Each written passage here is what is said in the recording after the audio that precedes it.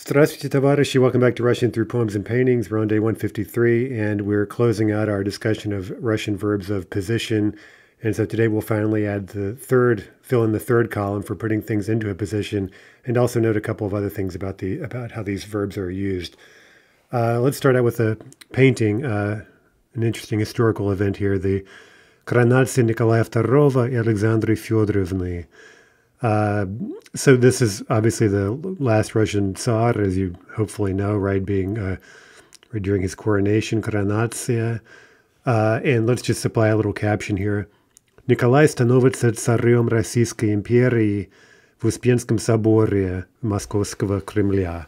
So Nicholas assumes a standing position as Tsar of the... Okay, that sounds weird, right? Okay, so that leads us to our first topic today. One verb we've learned already, становиться стать, that we learned, its most literal meaning is to assume a standing position. It can also mean a couple of other things. And one of those is to become, right? So very, very important meaning. And you see how it's translated here it's combined here with the instrumental. Now, we've actually seen this verb before in that meaning. You may think back all the way back to book one. When we introduced the instrumental case, we supplied this verb and we used it in the sense of to become. And then it's one of those instances where we don't have an identity statement, right? The predicate noun is not a statement of identity, as in Nicholas II is Tsar, but rather he's becoming. And then we get tsarem, right? The instrumental for what he's becoming, right?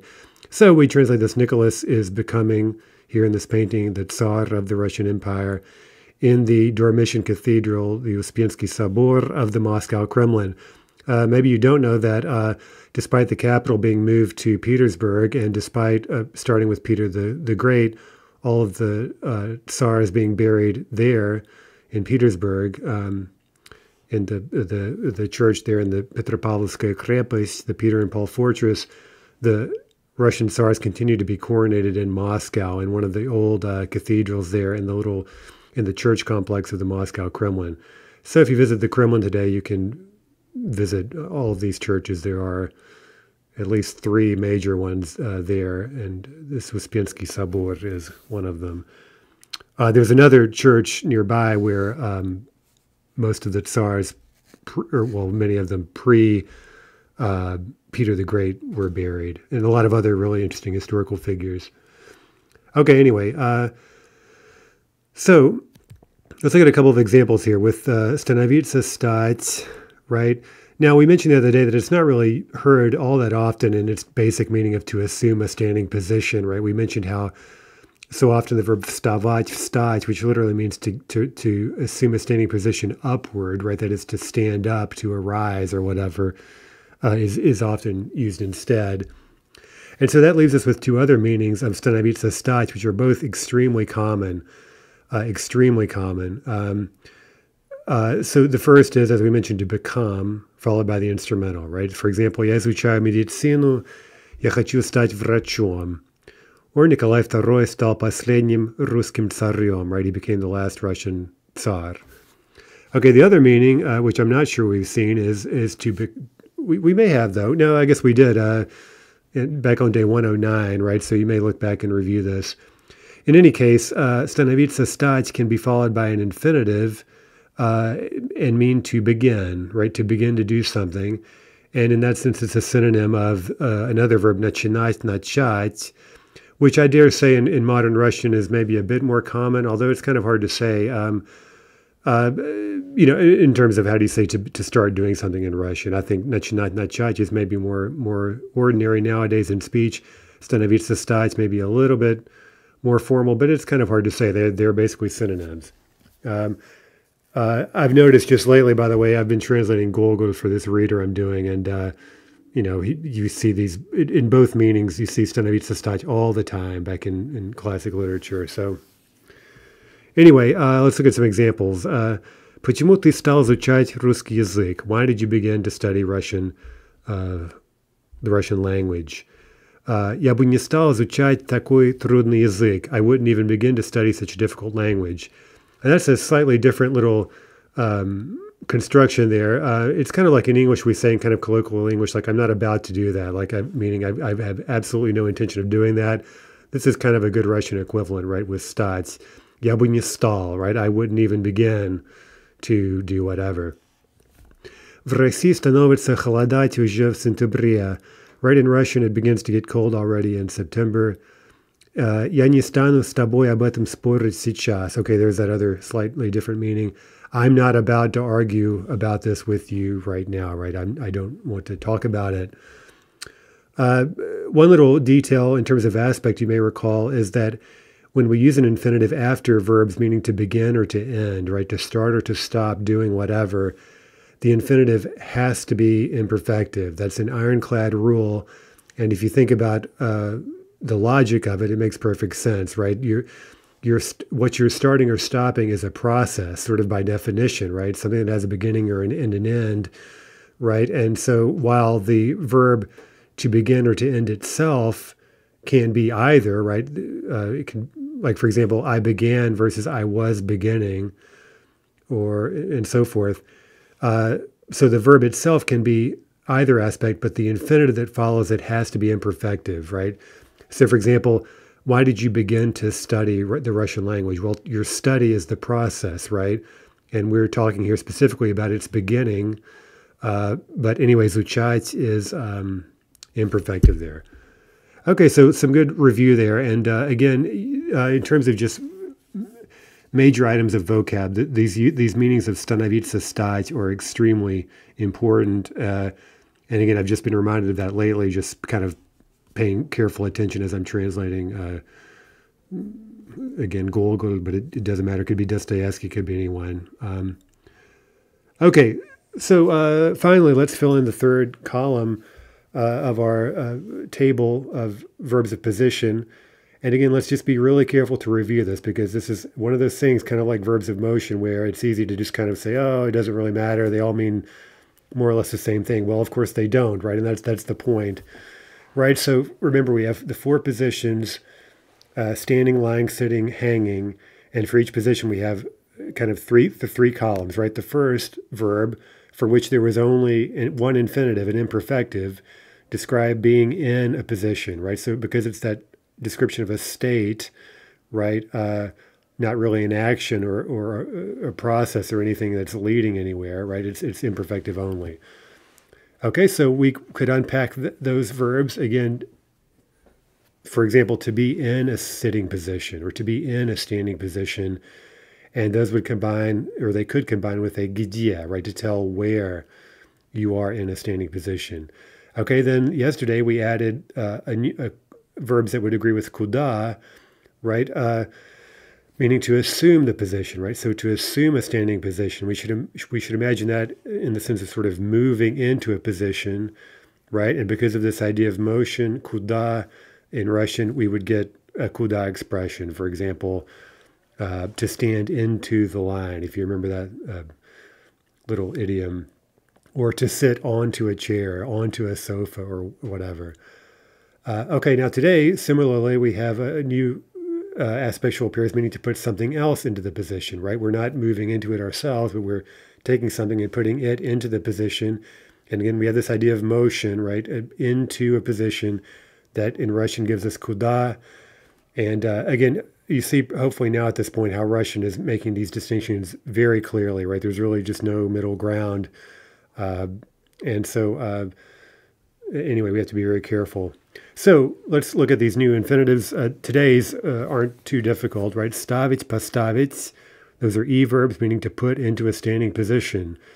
Класть, положить, means to put into a lying position. That is to lay something, right? To lay something on the table, for example. Now, note that the obstruent, right? We don't see those every day. Класть. And we see that that's in stressed. Okay, ask yourself, can you predict the conjugation there?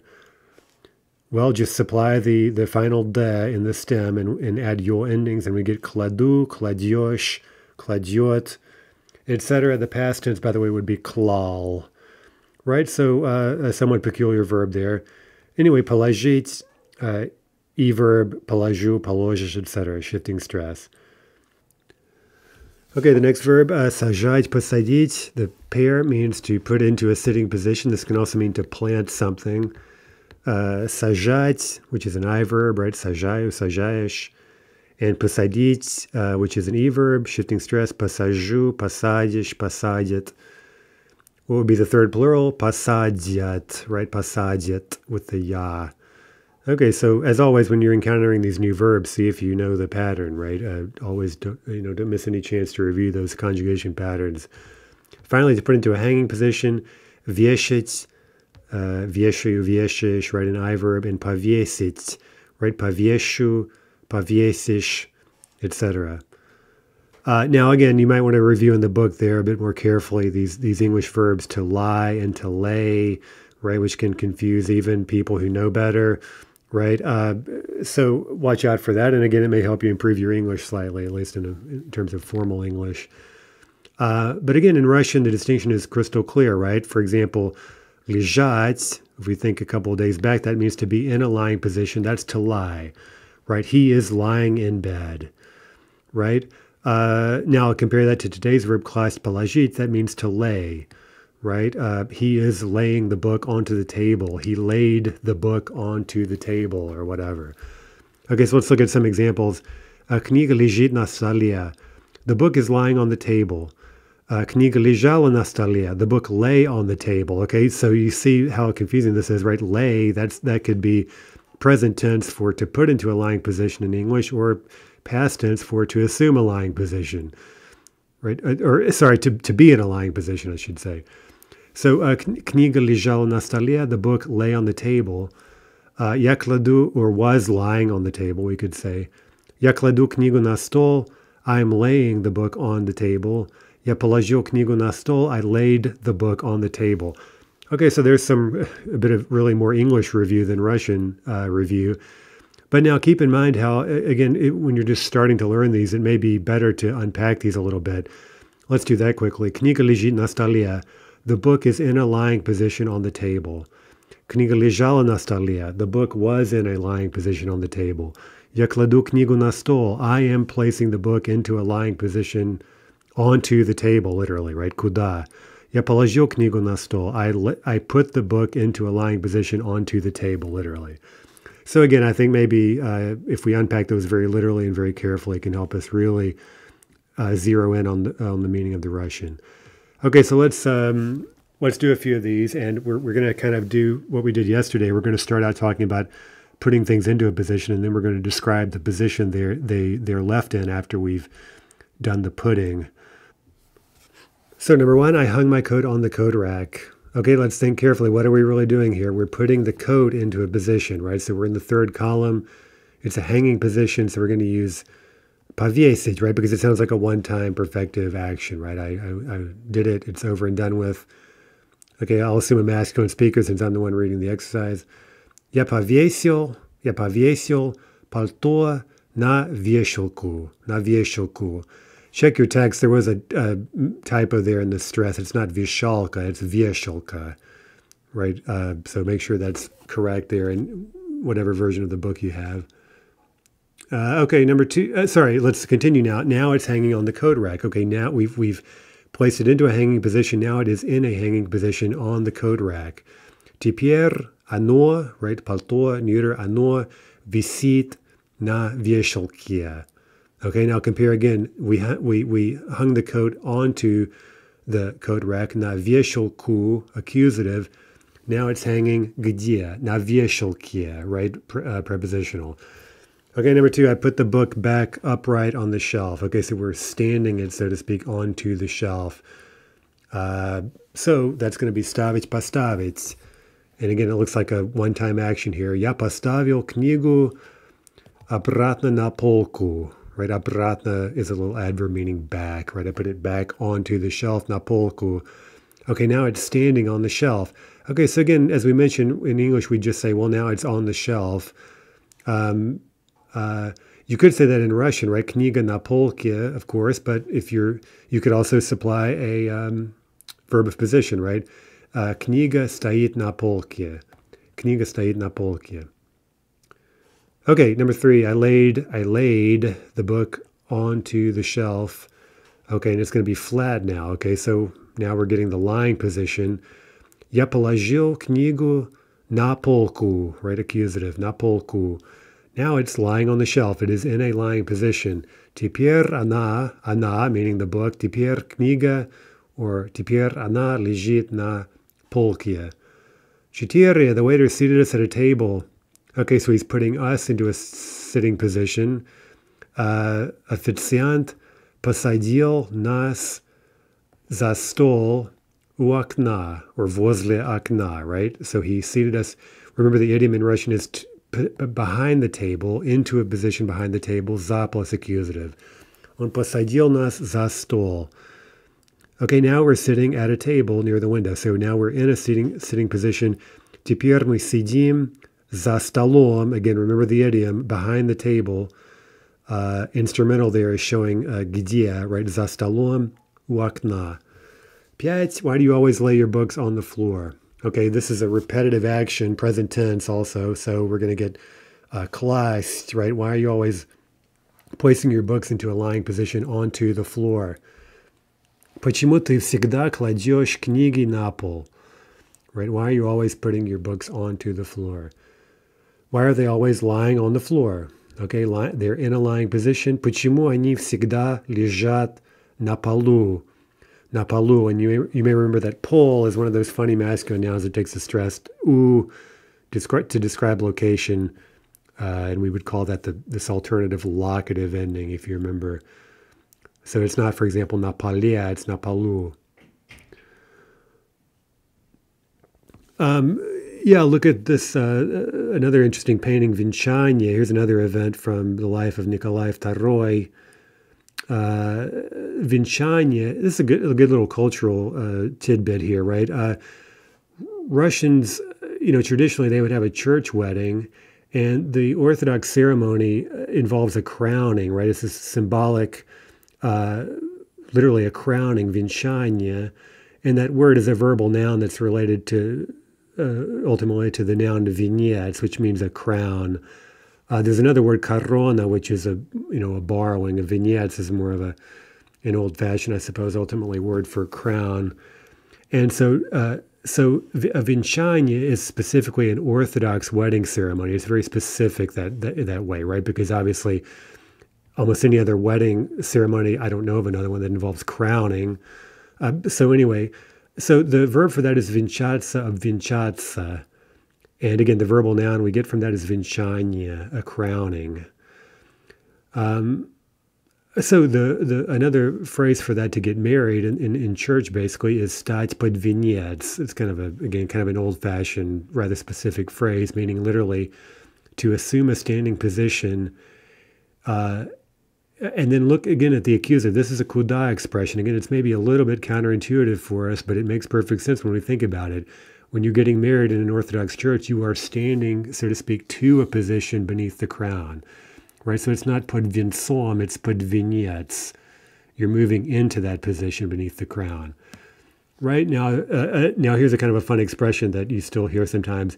To get cold feet, as we say, right? To abandon someone at the altar. The phrase for that is бежать из-под венца, right? To run.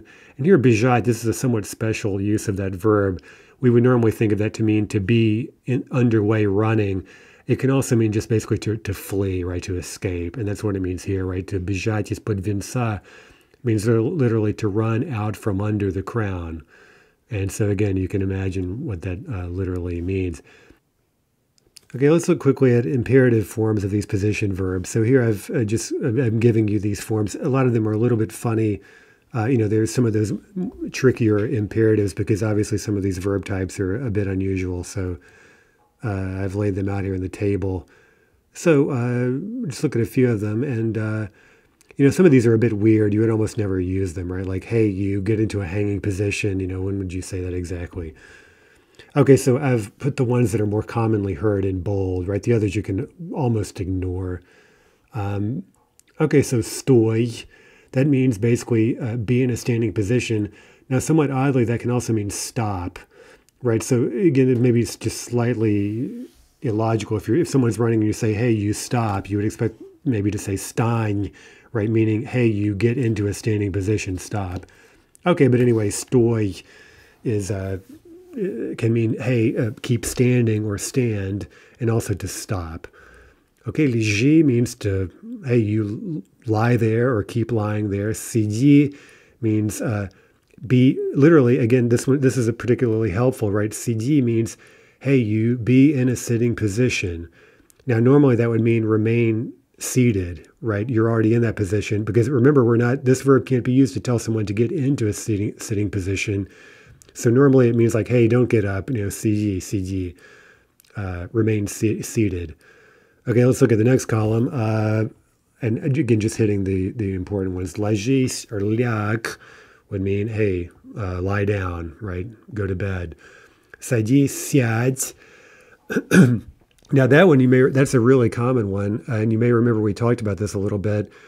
This is one of those hospitality verbs for which the perfective imperative that we would normally use for everyday commands, for positive commands, in this case, сядь, it sounds very impolite, right? And we kind of joke that it's almost as harsh as saying in English, hey, sit your ass down, right? It really sounds pretty harsh.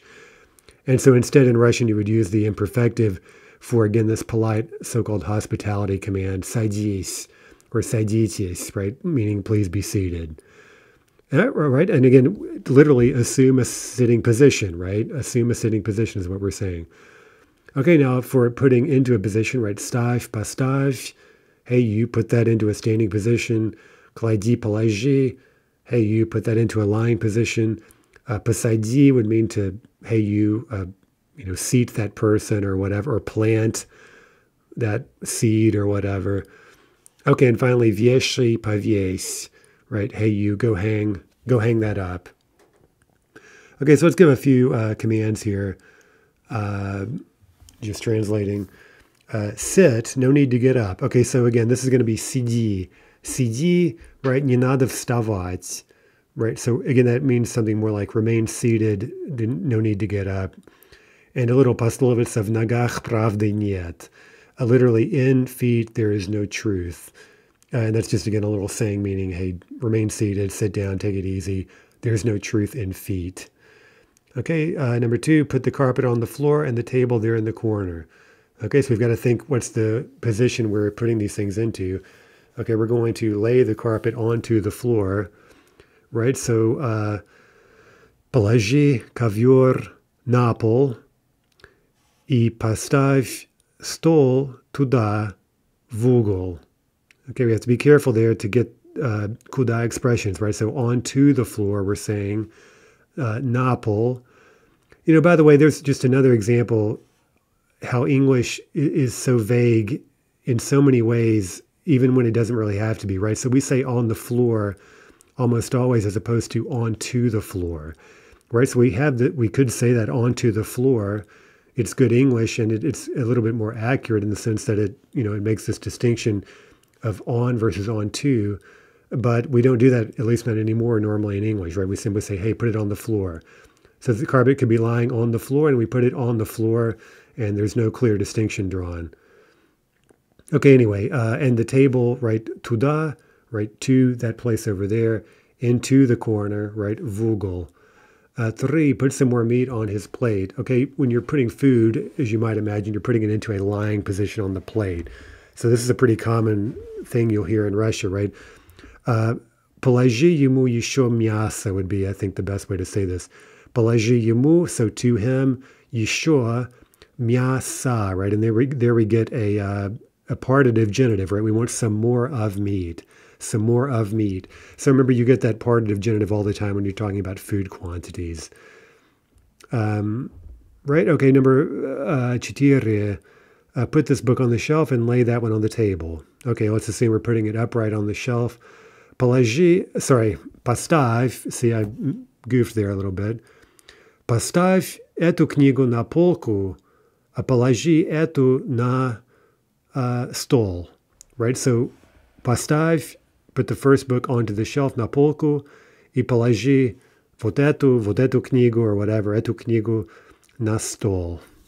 Okay, 5, don't ever put your elbows on the table. Okay, see if you can guess what infinitive we'll use for this one.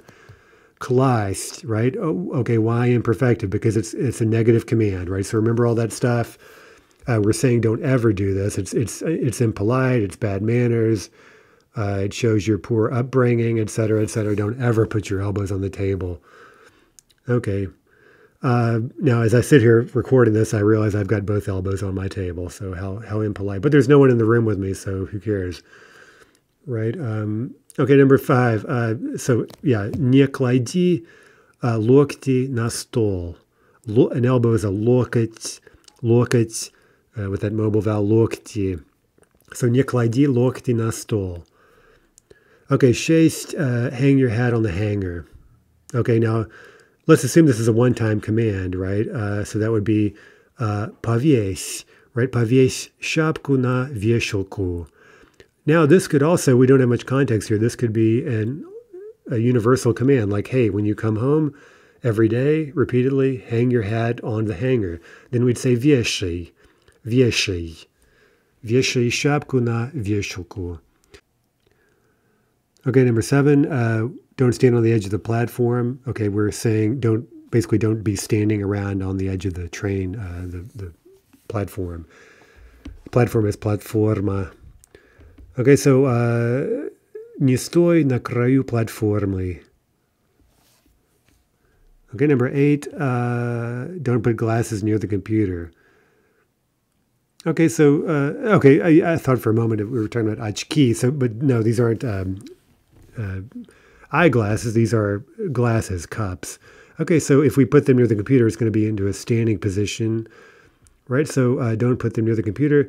And okay, now what aspect are we going to use? Imperfective, presumably, because sounds like something that's not a good idea, right? You might spill water on your keyboard. Okay, so не ставь, right? Imperfective. Не ставь стаканы у компьютера. Okay, here's another quick note that, alas, comes up more often than you might think in Russian history and literature and whatnot, right? Imprisonment. And again, we have another idiom. In Russian, you don't spend time in prison. You are not in prison. Rather, you sit in prison, right? So that's the idiom. You sit in prison. Okay, and once we are aware of that basic idiom, we can use all of these various sitting position verbs to describe being in jail, being put in jail, entering jail, and so forth, right? So if we say on сел, it could mean that he sat down, he assumed a sitting position, or it can mean he got into prison. And, you don't even have to say into prison, like в тюрьму, right? You may simply hear someone say, well, on сел. And that can imply, again, it would depend on context, obviously, that he sat into prison. You could also say его посадили, meaning they placed him into a sitting position or they imprisoned him. They threw him in jail. And then after that happened, we could say on сидит. He is in a sitting position, в тюрьме, right? He's sitting in prison, literally. So here's a painting, and let's supply a little description. В картине слева мы видим одного заключенного, который стал на столик, чтобы смотреть в окошко. Okay, so in the painting to the left, we see a заключенный, which means someone who's been locked up, basically, a prisoner. We see a prisoner, который стал на столик. Okay, there's a nice example, right? Who has assumed a standing position onto a little table. You can't see it too well there. But we'd say in English, I guess he's got up on the table. He got up on the table. He assumed a standing position onto the table. Чтобы смотреть в окошко, in order to look into, or we'd say in English, look out the little window. А в картине справа неожиданно вернулся каторжник к своей семье. Meanwhile, in the painting to the right, in the book, неожиданно вернулся каторжник, right? So a каторжник, meaning someone who's been doing penal labor, that is katorga in Siberia, has unexpectedly returned to his family. And it was quite often the case, both in the imperial period, as in this painting, and also in Soviet times, that the return of a prisoner who you'd sort of written off and perhaps hoped to forget about, right? It would obviously depend on the family dynamic and whatnot. It could be quite a shock and a rather, ambivalent situation emotionally when all of a sudden they showed up out of nowhere, right? So this painting is getting at that kind of, right? it doesn't seem that everyone in the house is just overjoyed to see whoever this has come home, right? So it's an interesting, maybe not quite what we would expect. Okay, so again, katorжник is someone who's been sentenced to katorga or katorжная работа, and that is the term for forced labor in a Siberian penal colony, and that, of course, refers to katorga implies pre-Soviet penal colonies, right? So the Gulag, that acronym, is something that the Soviets cooked up. So while it resembles in a lot of ways the imperial penal colony system, of course, it was much harsher and so forth, but it's kind of a separate thing. Okay, let's look at one more painting. This is a very famous portrait, Девочка с персиками by Serov. So a little girl with peaches there on the table. A peach is a persik. Okay, this is really more kind of a free response exercise, but let's ask the questions and make sure we're interpreting the verbs properly, right, as we review all these position verbs. And you can think about possible answers. Кто здесь сидит перед нами? Какая она? So who is in a sitting position in front of us here? What kind of person is she? Okay, so we could say девочка. Девочка сидит перед нами. Number 2, почему она села за стол? Why did she assume a sitting position behind the table, right? Why did she sit down at the table? Что она делает? What is she doing? Okay. Number 3, куда она положила нож? Нож. Где он лежит? Okay, to where did she place into a lying position the knife? Where is it lying? Where is it in a lying position? Okay, so again, you see what kind of the problem here is, right? You see these verbs, and you may know, for example, in number 3, these both have to do with lying, but we have to be very careful to note the difference, right? Placing something into the position or being in the position and so forth. 4, что еще лежит на столе? What else is lying on the table? In a lying position on the table. Number 5, куда повесили тарелку? Где она висит? To where did they place into a hanging position the plate, right? You see that decorative plate back there hanging on the wall? Okay, so we could say тарелку повесили на стену, right? They hung it, they placed it onto the wall. Где она висит? Where is it hanging? На стене, right? It's hanging on the wall. Где? Number 6, что такое скатерть? Объясни. What is a tablecloth? Explain. Okay, well, we could say it's a piece of cloth that one spreads out on the table. We place it into a lying position onto the table, right? So we could use класть, right? Мы кладем скатерть на стол, right? We place it into a lying position onto the table. Скатерть лежит на столе. It lies on the table. Okay, number 7. Куда поставили свечу? Вы ее видите? To where did they place into a standing position the candle? Do you see it? Yeah, it's right on the far right in front of the window, right, on a little table. So we could say, они поставили свечу на столик, or на стол. 8. Куда поставили столик, на котором свеча стоит? To where did they place into a standing position the little table on which the candle is in a standing position? Okay, we could say here simply u окна. They placed it near the window. And remember that u doesn't make this куда где distinction, right? So that could mean at the window, or here we could say they placed it into this position near the window. Let's see, number 9. А что стоит рядом с этим столиком? What stands next to the table? Рядом с этим столиком. Well, I see a stool, right? Stool стоит рядом с этим столиком. 10. Что стоит за окном? What's standing behind the window, or in the window, we'd say, outside the window. Well, you can't see very well, but I think it's trees, right? Деревья стоят за окном. А за дверью, okay, what about behind the door, or right on the other side of the door? Well, I see a stool, right? Another chair, a stool. So we could say стул стоит за дверью, right? There's a chair standing on the other side of the door, the doorway. Когда эта девочка встанет из-за стола? Okay, there's that idiom. When will this girl get up, right? And there's that special verb, get up from behind the table. Well, I don't really know. We can only speculate. Okay, number 12. Нельзя ли класть локти на стол, а ноги, как принято в твоей семье? Okay, isn't it not, right, нельзя ли, right, note that kind of yes-no question, or kind of a rhetorical, well, it's not really rhetorical. Yeah, it's a yes-no question, right? Is it possible to put, to place into a lying position, literally, your elbows onto the table? What about your feet? How are things done in your family? Okay, does your family put their feet on the table at Thanksgiving dinner? I certainly hope not, right? But I guess elbows is more of an open question. This girl's certainly putting her elbows on the table with no shame whatsoever. Okay, so anyway. By the way, I've heard that come up in Russia, like this whole thing of putting elbows on the table. And I think it's kind of like in the US at least, where maybe as a kid you're sort of told not to do it and you shouldn't do it in some super formal thing. But it's not like anyone in Russia is going to get in your face because you put your elbows on the table. That's it for today. So that ends our discussion of verbs of position. Until next time, до свидания, товарищи.